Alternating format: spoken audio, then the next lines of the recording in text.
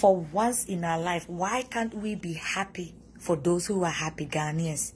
Why can't we be happy for those who are happy? Whether we like it or not. Ene medical worry fella wa worry no.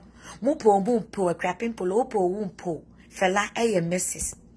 Is it by force? So be befa event planner. Is it by force? So be dini si kabekwa for event planner. Da ben na Ghana for cry babe who event planner. Massa. Aden na Ghana for ye criticize sa. Bibia ye criticize it. Bibia ye benye ye bet na fie aka wasem so ye nya yanki ye pe wo crapping polo nya bia mana warewa.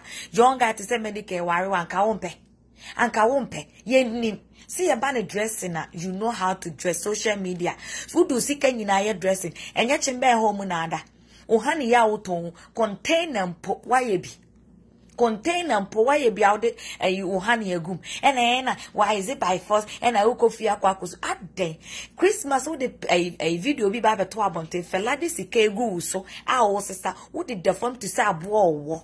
What did the form and I will cry na money na hudi and never let worry instead of you to congratulate her no what one na your first video about the comment abeka kwasa asem dia chefela adenti na Ghana for your lifestyle tisa adenti your lifestyle tisa ye nua na e worry say if aware ne de ho hia de omo ye ne nne ho hia se obeye ne kese ama nkrofo aba abedi ama ono abok akoboka ne yira kotena fie die eho hia adenti na ye mompaye na ye fanta enua na chi se aware na oware no na nipa gi wona aware na aware ne bekoyi ama no na motewo na we na aware ni some plan na monye bi mi yenhwe Ghana for monye bi omososo moto omo criticize boy kromu ni bi boyfriend krampo kramu ni bi adan ena mo anwoyi ya ku Ghana force amosesa musuba ne enye Ekwapin polo se sa usuba na enye mo wani nje efama fela na woto container kwa waye bi na kadu uhani na guma nke esen ho